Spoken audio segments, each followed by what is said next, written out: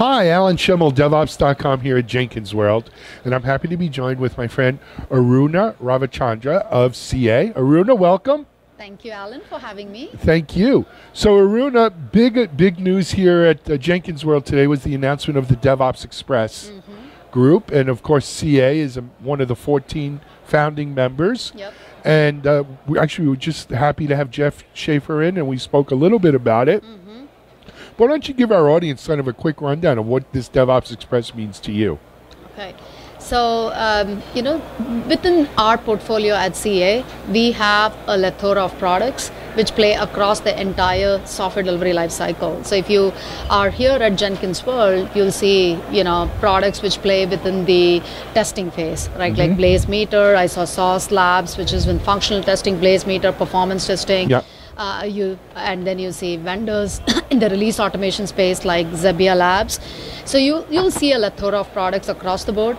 We at CA are in a very unique position because we have all the products which help customers accelerate their continuous delivery lifecycle, starting all the way from starting with an agile transformation. As you know, we acquired Rally last year, and that's our agile central portfolio. Sure. And then we also acquired Grid Tools. With that, we actually got a product called Application Release Designer, which automatically gives you the ability to create test cases right from the requirements phase, where you can take your user stories and automatically start thinking about testing so that you can left shift and play into the whole continuous delivery and DevOps lifecycle.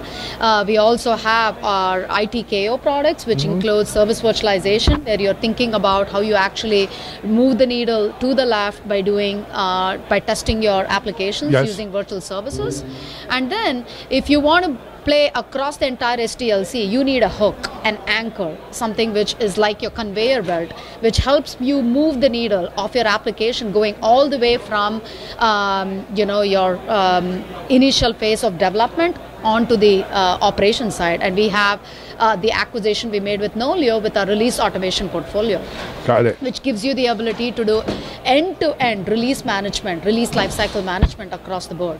And then if you look on the ops side, CA has always been a very strong player in the ops space. So we have our Wiley products with our market-leading application performance management. And then we also have our infrastructure management products, and we have always been the leader in the mainframe space. Right. So across the board, CA has the unique opportunity to provide a seamless experience to our customers from a digital transformation perspective. So customers who are embarking on this journey of agile and they're moving towards embracing DevOps principles with continuous delivery, continuous integration, continuous testing, and continuous operations, we have the ability to provide the tool sets to the customers and bring everything together from one particular vendor. We know that customers are not going to go with one particular vendor, but we have the ability to provide the choice. And for us, it's a unique opportunity to influence the DevOps consortium across the entire life cycle, right? Like not just from one point of view, but across the entire SDLC. Excellent. So Aruna, I'm going to pivot a little bit and go Barbara Walters on you here. Okay. And let's forget about CA and let's talk about Aruna. Okay. So, Aruna, your title is well, I don't know about your title, but I know you're involved in product marketing across the DevOps portfolio at CA. And for anyone who thinks, oh, this is just another marketing woman or a marketing girl, they're sadly mistaken in your case. Give our listeners a little bit of your background in terms of your technical chops. Okay, sounds good. So I started my career about 20 plus years ago. Just like all of the engineers here in the Silicon Valley, started my career at Hewlett-Packard during the days of Dave and Bill. Packard, I was at HP for 17 years, spent the first half of my career on the engineering side. So I started my career as a network engineer, writing device drivers for HP UX, migrated into a functional architect and was a part of the OpenView group.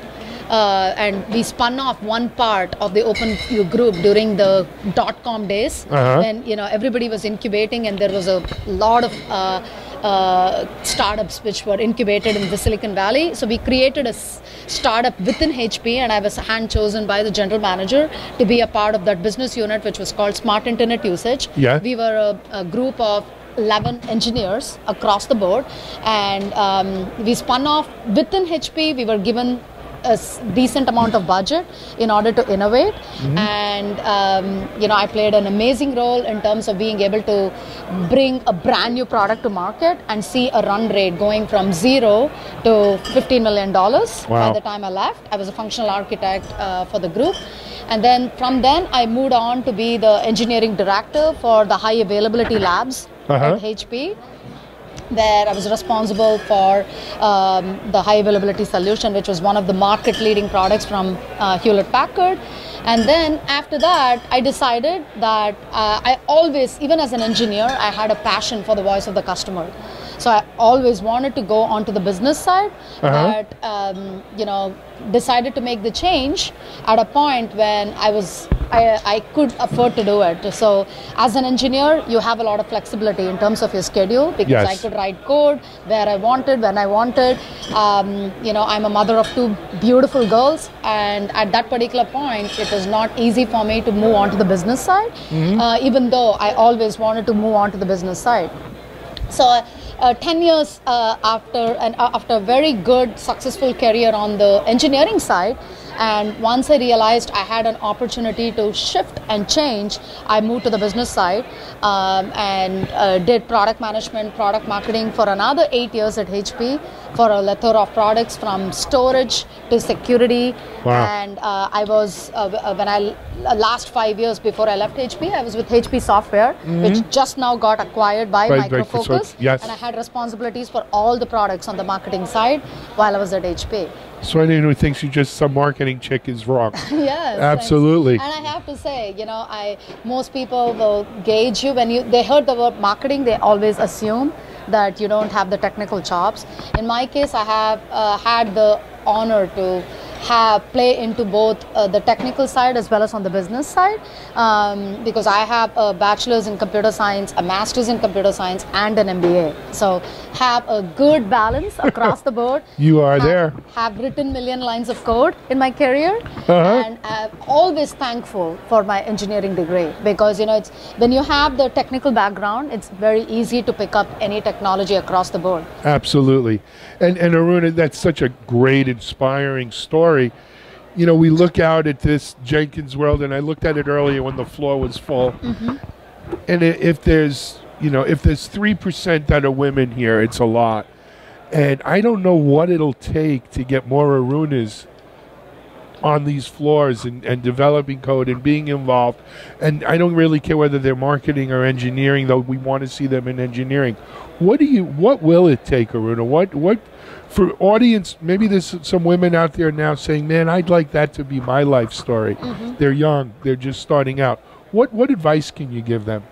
Okay, so I think the hardest challenge, right? So I grew up in India, born, raised in India, and growing up in India, I was only given 2 paths, which was either you be an engineer or you're a doctor. There was no other choice. If you're any other choice, you're a loser. So that's the track I had, which was chosen for me while I was in India. So, I always wanted to be an engineer. So right from before, it was programmed in me. So it was easy for me, right? But here in the United States, I have 2 girls, 18 and 14 years old, and I've seen that there is a lot of choices to them, and people usually don't make the tough choice, because girls especially, they look at a STEM career as a hard career, right? It's not easy to embrace a career. And I'll tell you my personal story. My own daughter, who's now off to Cal Poly SLO into computer science, did not want to go into computer science. Really? So spent when she started her high school, she thought she wants to be a dermatologist. Then from there, she decided, no, I don't want to, after a year, after her freshman year, decided, no, I want to be a lawyer. So the reason is because they have a lot of choice. It's an easier path. And they want to take the easier path. And constantly, I spent a lot of time exposing her to multitude of the disciplines out there, right? Like I used to go and do talks at her high school in order to be able to influence a lot of the other girls, because people really don't know. Right. And if their parents are engineers, they'll see how their parents work. Either they'll embrace it or they won't embrace it. I've seen people go in their extremes. Right. But most of the time, I actually think that it doesn't matter whether it's a boy or a girl, people really don't know. And they realize what they want to be probably when they're 22, 23, at which particular time they've lost some amount of time and life has taken its course. Right, and it's very hard to go back and then, reposition yourself into a particular career. I have the same. My son is 17. He's a senior in high school now, just heading out to college. Fantastic in math and science. He wants to major in statistics. I said, okay, what are we going to do with the statistics? Look at STEM, look at engineering. And it's the same thing. Well, maybe I'll go to law school. Maybe I'll, do this. And I don't want to force them.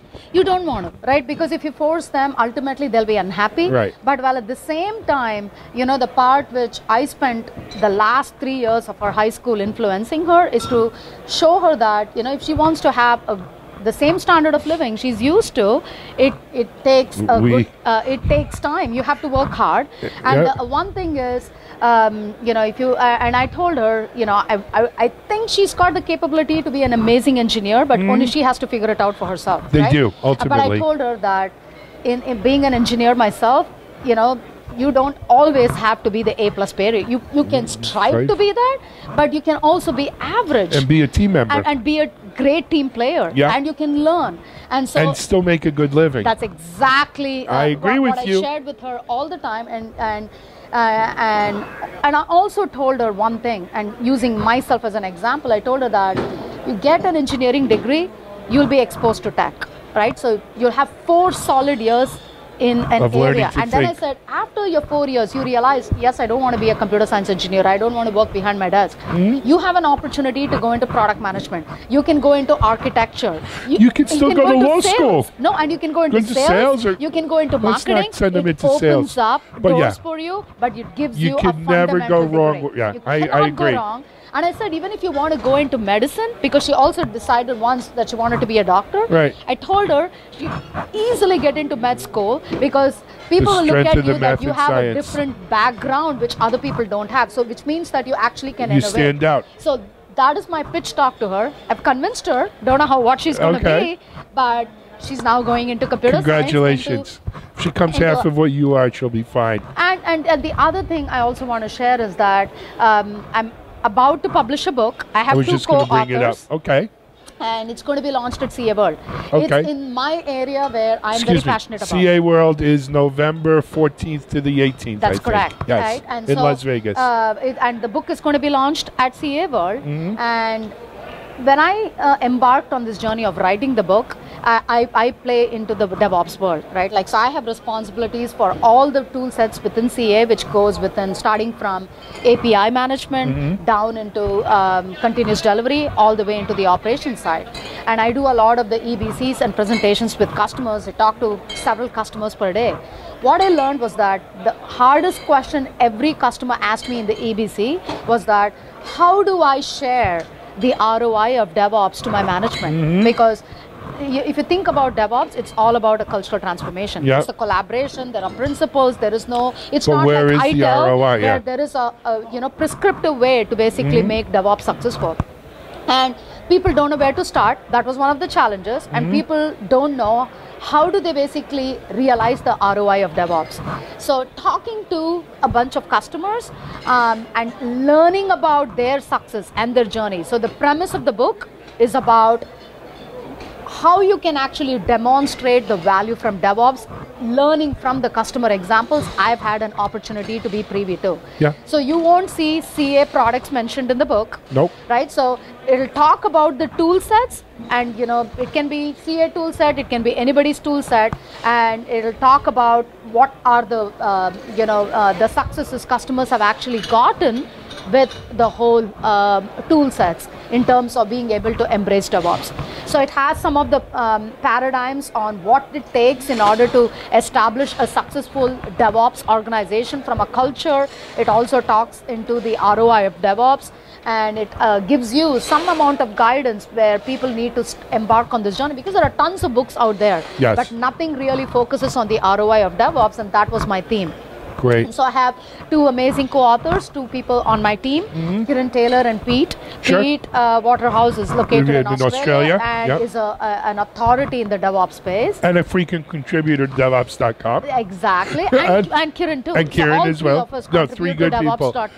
And I actually have seen a rough draft of the book, and I was very impressed. Thank you and looking forward for it coming out. One last thing I wanted to mention, though, and it goes back to this whole women who code and girls who code and you know, part of who you are, and that is you're donating your share of profits. All the proceeds, not me. It's all of us are donating all the royalties from the book to Girls Who Code. So when we launch the book, you know, we'll also be able to see how the money is actually being leveraged in order to help other girls who want to embrace a STEM career. That's fantastic.